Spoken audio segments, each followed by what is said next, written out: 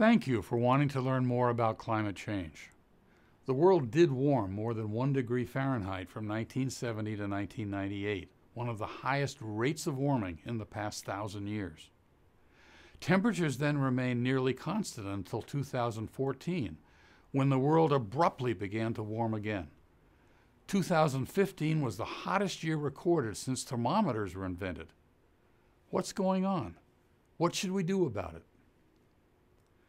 An impressive consensus of thousands of climate scientists led by the United Nations Intergovernmental Panel on Climate Change convinced world leaders from 195 nations to reach an historic accord near Paris on Saturday, December 12, 2015.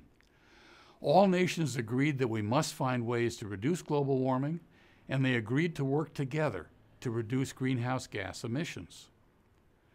But what if greenhouse gases are not the primary cause of global warming? Most scientists think that possibility is so unlikely that they're unwilling to even consider it. But science is never settled. Scientists should always be open to new observations, new insights, and new evidence. Greenhouse warming theory cannot explain directly the sudden changes in temperature trends observed since 1970. Climate models have not predicted temperature correctly since 1998. The ozone depletion theory of global warming, on the other hand, provides a clear, direct, and comprehensive explanation for all observations of substantial global warming in recent years and throughout Earth history.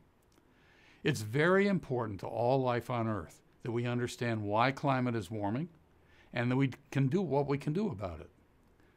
This scientific website explains the available data in considerable detail so that you can understand the evidence for why ozone depletion may be a better explanation for observed global warming than greenhouse gases.